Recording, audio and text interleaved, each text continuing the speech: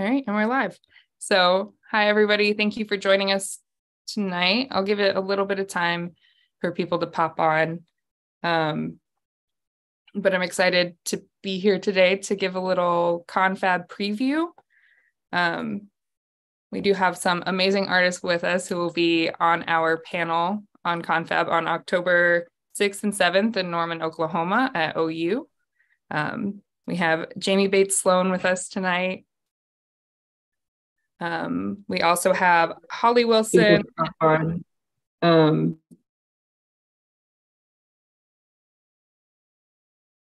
And Jason Kimes. Sorry, I got a weird echo. I didn't know where that was coming from. But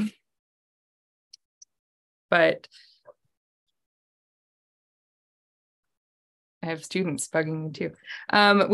So thank you all. It was a rough start to begin with for joining us. So these lovely people are going to be on our Go Figure panel on October 7th at Confab, as well as Jamie is running a workshop on October 6th. So we're here today to kind of introduce you to their work, talk about what the panel will be, and also just kind of promote Confab. And we hope to see you all there.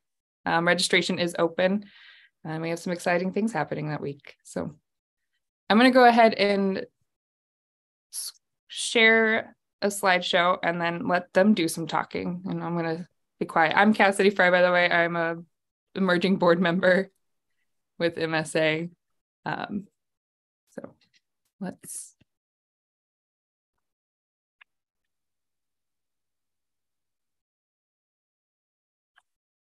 All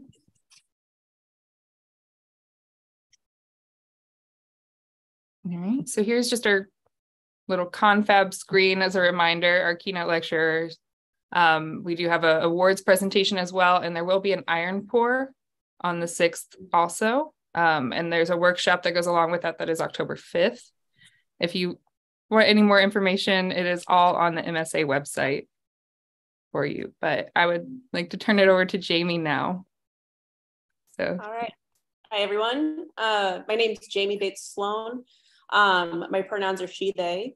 I am an assistant professor at the University of Oklahoma in ceramics. I also teach figurative sculpture as well. And a little business of art, a little bit of everything. I like to do a lot of stuff. I've been working in figurative work for about 15 years now, give or take, depending on when you say I started. If you ask my mom, she would probably say like 3rd grade. But unofficially, I've just been working with the figure for a very long time, working predominantly in clay, but mostly as I consider myself more of a ceramic sculptor than like a ceramic artist. But I'm using mostly clay as my medium because it's the medium that I'm drawn to the most. This piece here is called I See, or All Seeing. It's it's about, I don't know, 7 inches tall by 5 inches by about 4 inches from the wall. This is from a series of works I started creating about judgment. This is whenever I started coming out about my queerness and started coming out and being a little bit more open about that. So I was thinking a lot about the judgment that I was going to get from others.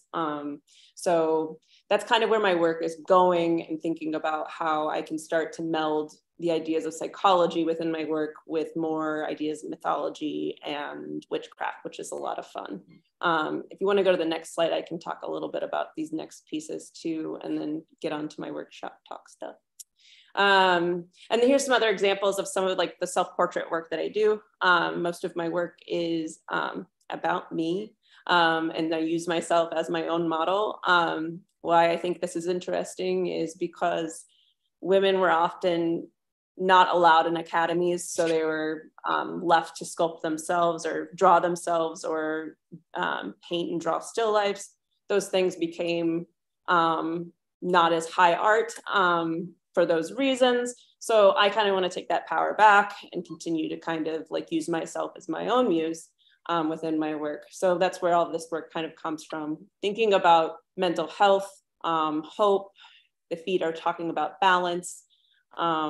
It's all kind of all related. We want to go to the next slide and I'll wrap it up. These two pieces were created probably about the same year, but different headspaces.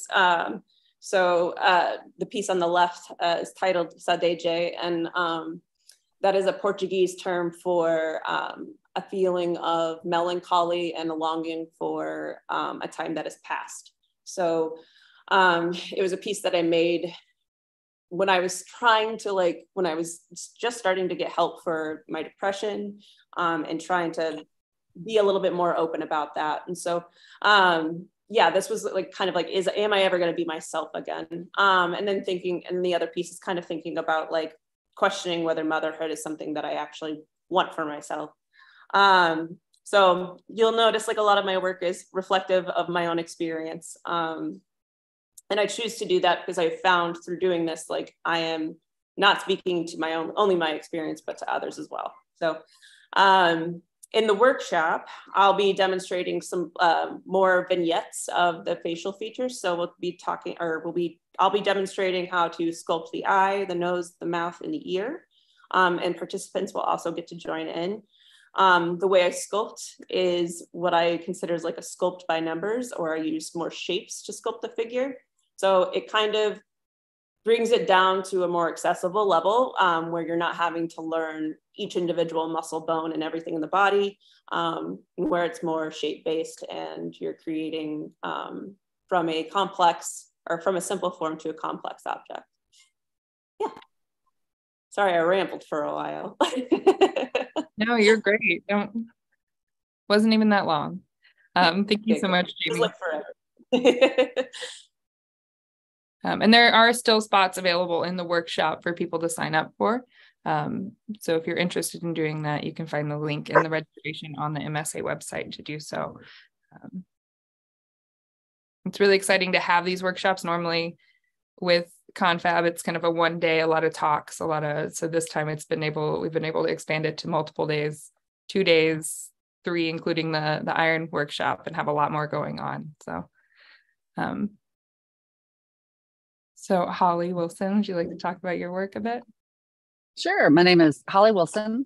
I refer to myself more as I'm just an artist storyteller. I originally started as a photographer and then got into sculpture, and then that led me into clay, and then that led me into bronze through jewelry casting. And so for me, everything I make is based on story. So the piece you see here is called Bloodline, Keeper of the Seeds. And it's so much of my stories, kind of like Jamie said, is they're about me or my children or my family, but I feel there's a universality when you look at the work. This in particular is all about women and how I'm Delaware, Lenape, and we were removed from the Northeast 7 times, I think, maybe 8. I'm still doing research, and pushed all the way from New Jersey, New York, through Indiana, Ohio, Kansas, Missouri. And part of my group, I'm Delaware Nation, as well as a descendant of the Delaware tribe of Oklahoma, got pushed all the way. We went all the way down into Texas, which I found really odd to find later that I went to grad school where we lived in Nacogdoches, and then came up and landed in Oklahoma. And so this piece in particular tells how women, a lot of tribes, when they were removed, Trail of Tears, they would take the seeds that they grew and they would sew them into their skirts, or they would carry them with them.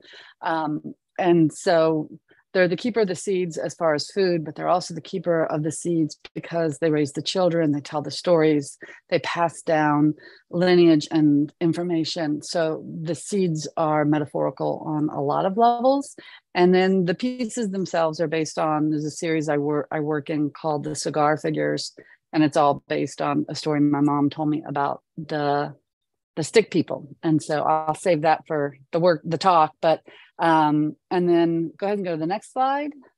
And that piece right there is about 8 foot. So I work small, but it becomes really big. So I have a piece that's the same size as far as the figures, but it's 22 foot long.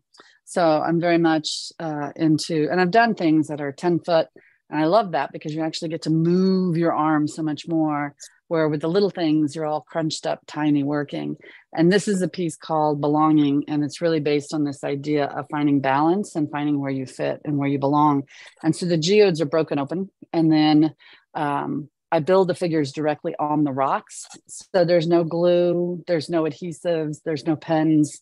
The whole way they're built is balancing on this rock. And a lot of that for me, having, I don't know, this memory of removal, is trying to find where I fit, where do I belong, not just in location, but also in place, in myself. So that, like I said, I think that may be my story, but I think so many other people can lay their own story on top of that. So there you go. Oh, and my bronze work, the one thing I do find different, because I did clay, all of my work is one of a kind. So I actually build it directly in wax and then cast it directly from the wax. So, because to me, I like the idea that each piece is its own story. And that's typically not how you see bronze work done. It's normally, here's an addition of 5 or 10. But for me, each figure is its own person, its own identity, and its own story. So that's all. Great, Holly. Thank you so much. Thank you. Mm-hmm. All right, Jason, let's hear it. I'm Jason Kimes. I've been working just as a professional sculptor for, I don't know, probably 10, 15 years. Got out of grad school almost 20 years ago, but, worked some outside of the art world for a few years. Had enough of academia, but finally found a way to make a living through art and have been doing that ever since. This particular sculpture is just the, stainless pieces of stainless steel welded together to make up the large, I think it's 11 and a half feet. And it was just about, taking the first step of any project is the most important or the most difficult, or really the most vital, because nothing happens until that. And it's nicely balanced. It's got about 600 pounds of extra stainless welded into the heel to counterbalance it. And that's a 1,000-pound piece of plate on the bottom. So it's really stable, but, hopefully it doesn't look that stable. So a lot of my work is figurative in general, and there's only a few pieces that I've highlighted individual parts of the body, such as the leg and the hand. I think I've got 3 or 4 that I've done those on large scale. Mostly I do full figure, but the hand is another example of one that I did similar to the foot, just out of cut pieces of core 10. I think that one's about 7 or 8 feet tall. But I really like highlighting individual aspects, because the figurative form is so complex and complicated and really mechanical that it's just never endlessly fascinating to me.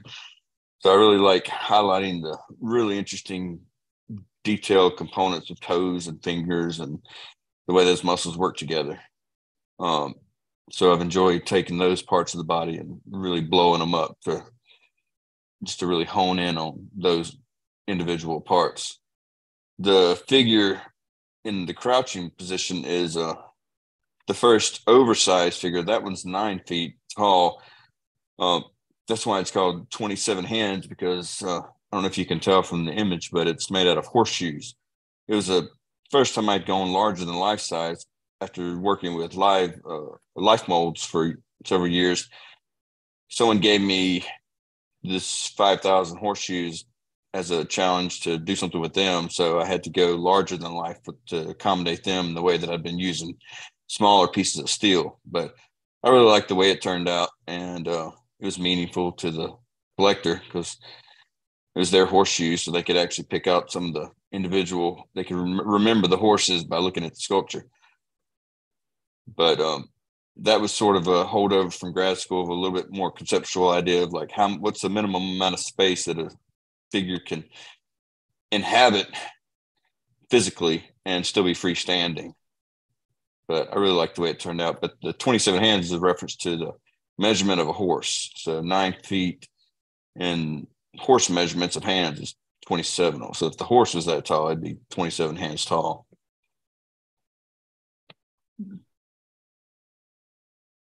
Thank you all so much for giving us a little peek into your work. I'm excited to hear like more about it, your work, and just the figure and sculpture in general at Confab on Saturday, October 7th. Let me just plug that again.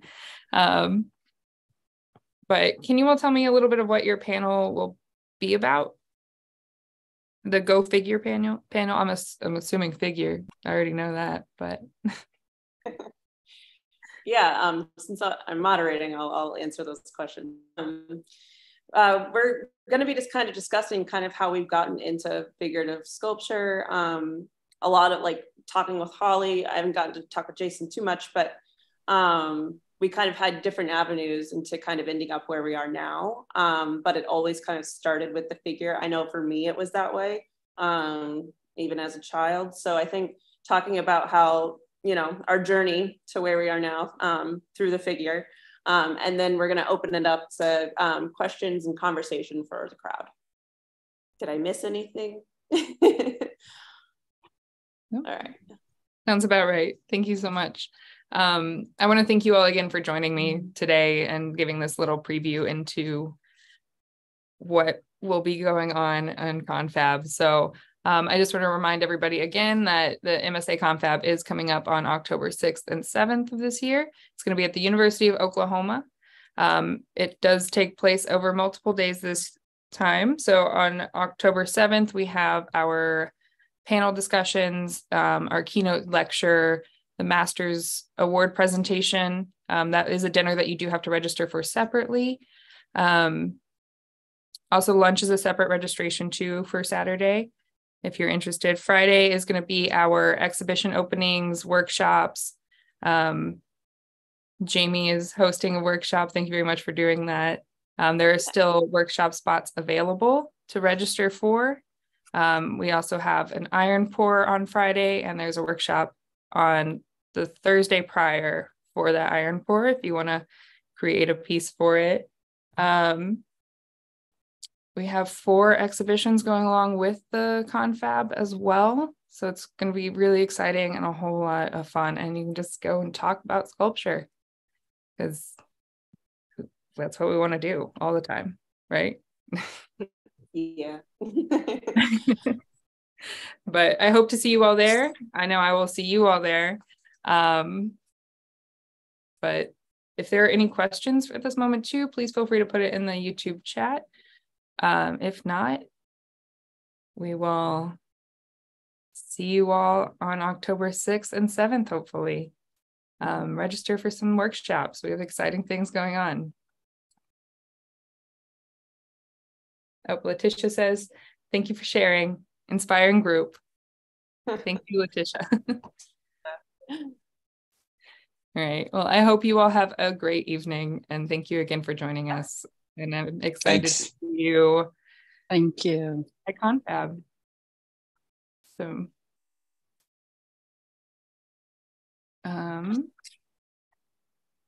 yeah.